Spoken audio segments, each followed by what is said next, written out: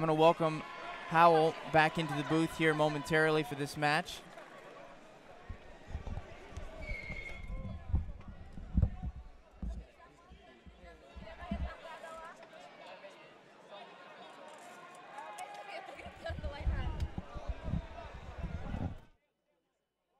Well, I got to say, Robert, that this is something of a novelty for me because the Roosterweights, well, we haven't really seen much of them this weekend. No, you're right. There were only 4 men scheduled for the division, 1 no-showed, so that means we've only had 1 Roosterweight match all weekend.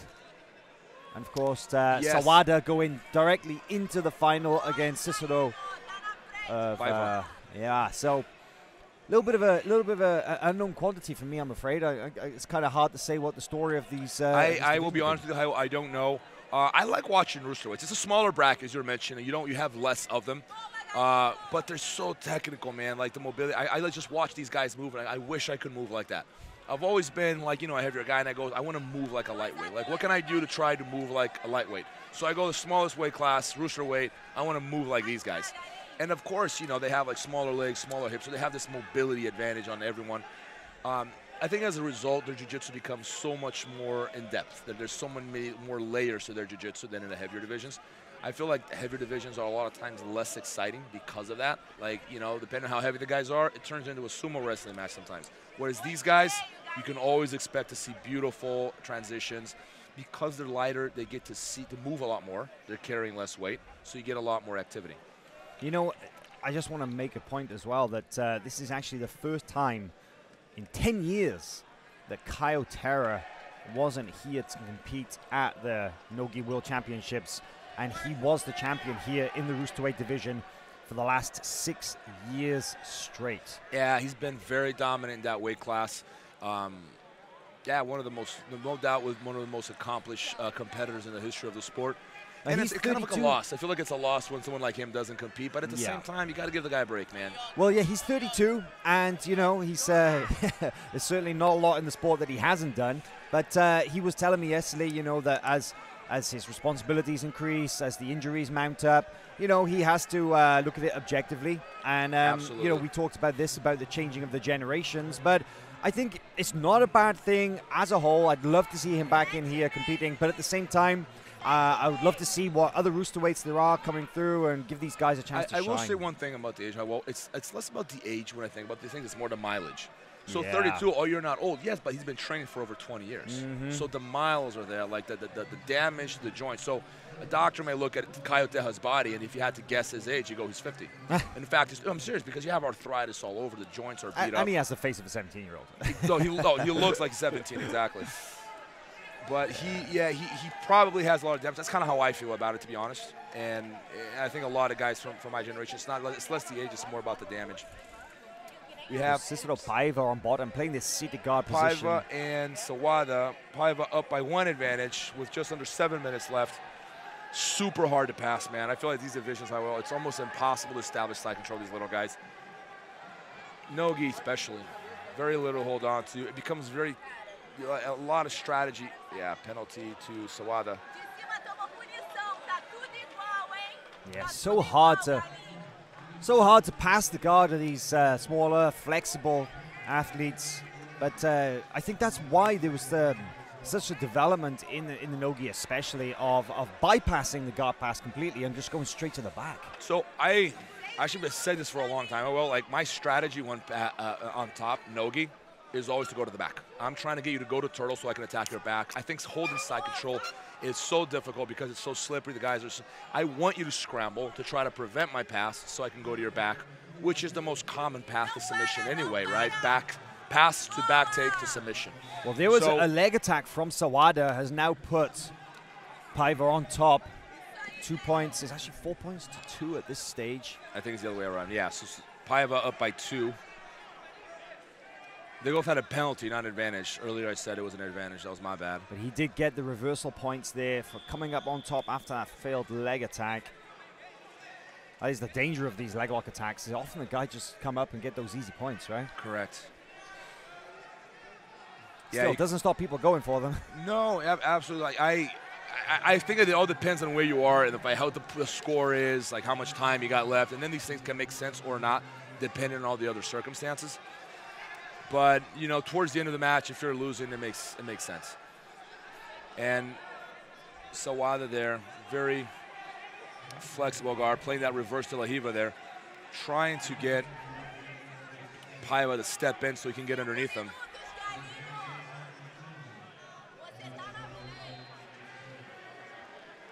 Paiva with the lead. Reached half the battle so far.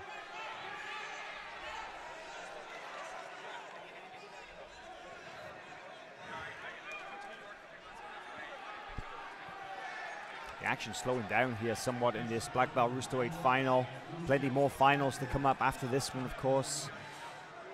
And Ultra heavyweight's always gone, but we've still got 8 more divisions to work our way through. And of course, so the women's absolute final too. Lots of good matches. Still look forward to. And you know, one thing, I was looking through the brackets actually, Robert, sorry to interrupt, but I was looking through the brackets earlier, and from what I can see is that we shouldn't have any closeouts for the rest of today in the black belt finals. There are no, there's no teammate versus teammate scheduled, so we're going to get a match in every division. Awesome, that's exciting. We are watching the finals of the Roosterweight, men's Roosterweight black belt division here. Cicero Paiva versus Sawada. Cicero up by 2 points now. Both competitors have a penalty. Paiva playing very safe, staying clear. Winning this fight, not in a rush. Sawada really needs to be more aggressive here. We don't see too many of the Japanese athletes competing in the higher level Jiu-Jitsu tournaments. There are a handful of them active, but they generally do tend to be in the lighter weight classes. Yes, yes. Ishii seems to be like the exception. It's like the first time I've seen like a high-level Japanese competitor in a heavy division, and about as big as you can get.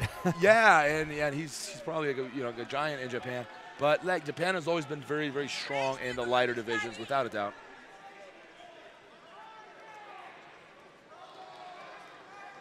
But not uncommon to see Japanese athletes make it to the podium of all of the major tournaments, actually.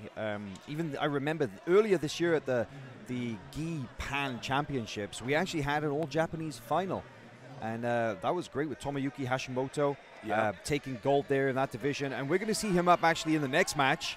Tomoyuki Hashimoto is going to be facing Joao Miao in the light featherweight final. Oh, I'm excited about that one. That's going to be great. I like watching Hashimoto fight, man.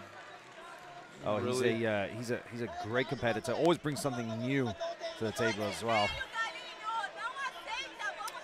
And Sawada there with the sweep. Dead even on the scoreboard now. 4 points apiece, no advantages, 1 penalty against each. And you can see Paiva really trying to get underneath him there, trying to sweep Sawada back. He's been winning this for most of this fight. This like Haiwal just mentioned, this now score is even. I wonder, Haiwal, who do you think this fight should go to? If it ended right now, who would you give the victory to? Wow, I mean, that is a very, very tough one to ask. I mean, that's why I asked it. I wanted to ask you that question before you asked me the question. Yeah, you got there first. I got to say, at this point, I feel that Paiva has been the slightly busier of the two throughout. He's the one pushing the action a little bit more. But, you know, dead even on this scoreboard. Oh, this could be it. This could. Yep, sweep by Paiva there. Very nicely timed sweep. With 1:30 left, this could secure Paiva his victory.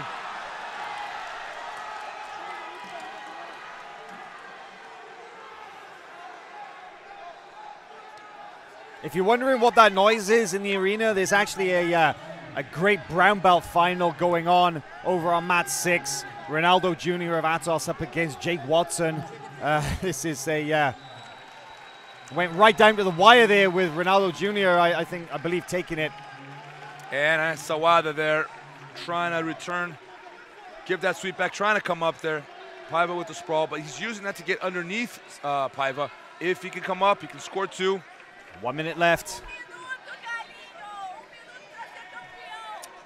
This has been confirmed, something we've been seeing a lot with a lot of the guard players. Like, they're getting their opponents off balance, but they're not coming up. You got to come up to finish that sweep. You got him off balance. That's huge. You just got to turn it into something else now. I'd like to see these guys wrestle a little bit more to try and put the guy down, right? Exactly. That was exactly my point. Like, you can turn a failed sweep into a wrestling fight.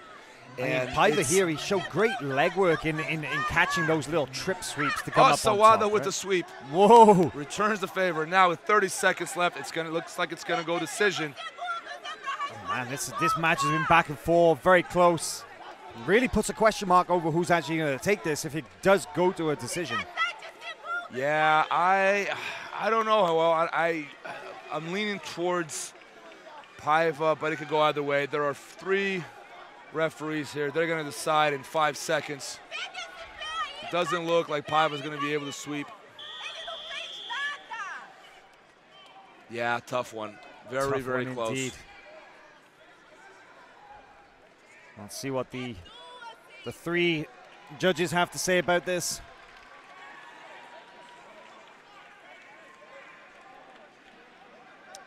And it goes. Oh, it's split. It's split and decision. It's actually in the favor of Sawada. 2-1, Sawada. Yeah, split decision. I think the referees were having a hard time deciding as well, but the victory is secured by Nobuhiro Sawada by Tri-Force Jiu-Jitsu.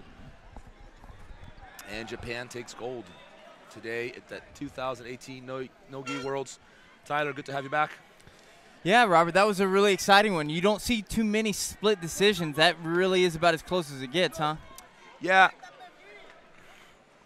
Just going to watch some replays here of the Rooster weight final.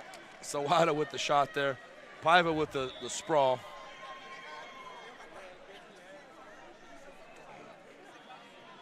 It was a very close match. And the ref scores 2 there. I'm not sure that was 2. I have my doubts there. It looked like he was just sprawling off of Sawada's shot.